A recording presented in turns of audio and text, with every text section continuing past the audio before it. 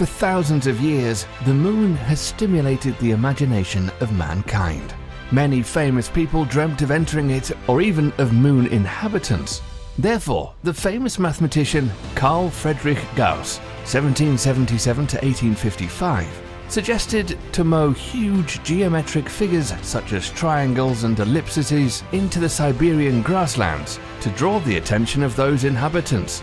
Today we know that no one is watching and that the moon orbits our planet in slightly less than 28 days.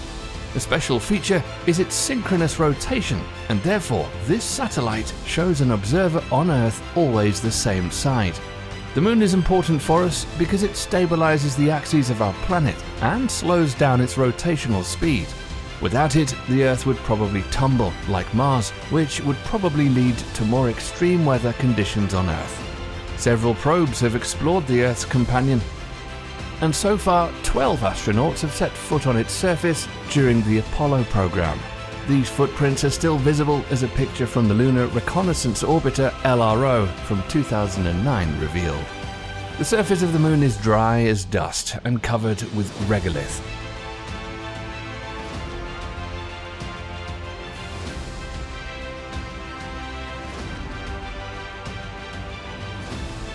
Furthermore, we were sure that water cannot persist on the lunar surface. It was therefore a big surprise that we found several times hints for it.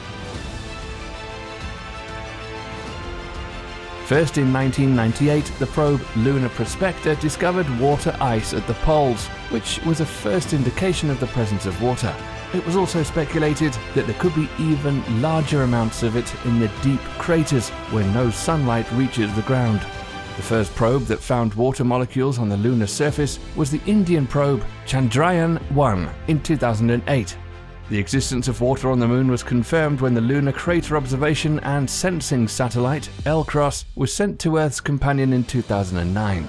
In addition to high-resolution cameras, the probe also had an infrared spectrometer.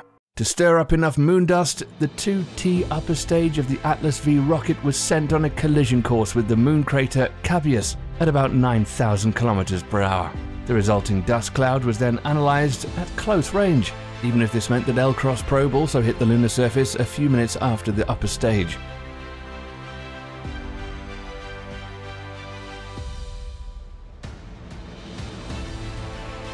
In October 2020, astronomers reported detecting molecular water on the sunlit surface of the moon by the Stratospheric Observatory for Infrared Astronomy, SOFIA. An infrared telescope mounted inside a 747 jumbo jet and an American-German joint project. With an altitude of over 13 kilometers, SOFIA flies so high that only a small amount of water vapor in our atmosphere disturbs the observations. The detected water could be valuable in the future when we return to the moon to build a permanent outpost. It can be used as rocket fuel by extracting the hydrogen, for breathing by extracting of oxygen, for protection because water absorbs radiation, and of course, for drinking.